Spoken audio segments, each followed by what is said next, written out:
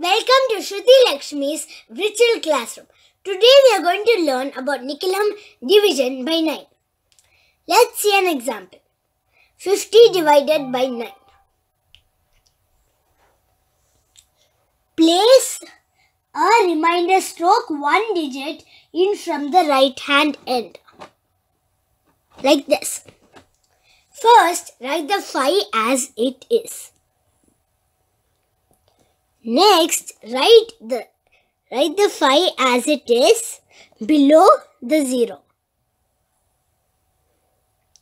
Next, add 0 plus 5, which is 5. Next, place a reminder stroke over here so you can separate the quotient and the remainder. The quotient is 5. The remainder is also 5. Let's try another example. Let's use 39 divided by 9 as our example. Don't forget the remainder stroke. First, write 3 as it is. Next, place a remainder stroke. Then, write the 3 below 9. Then add 9 plus 3. 9 plus 3 is 12. Write 12 over here. The remainder is greater than 9. So we have to find out how many 9s can fit in 12.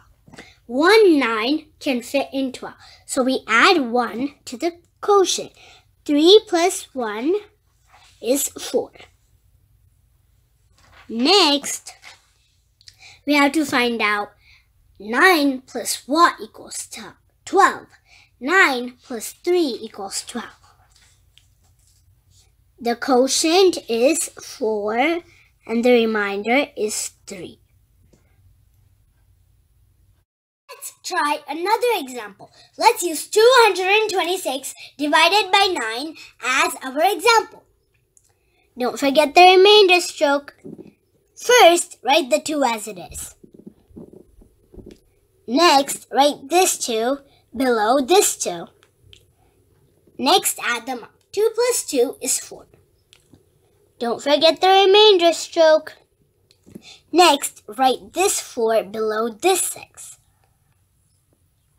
Next, add them up. 6 plus 4 is 10. Since the remainder 10 is greater than the divisor 9, we have to find out how many 9s can fit in 10. 1 9 can't fit in 10. So we do 24 plus 1, which is 25. Now the quotient is 25. Don't forget to place a remainder stroke.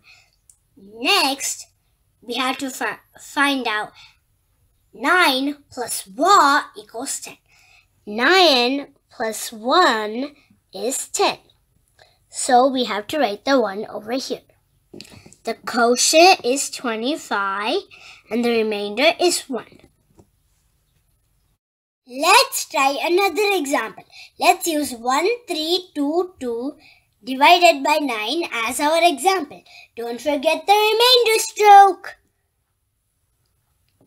First, write the 1 as it is. Next, write this 1 below the 3. Next, add them up. 3 plus 1 is 4. Next, write this 4 under this 2. Next, add them up. 4 plus 2 is 6. Don't forget to write a remainder stroke. Next, write this 6 below this 2. Next, add them up. 6 plus 2 is 8. The quotient is 146. The remainder is 8. Thanks for watching.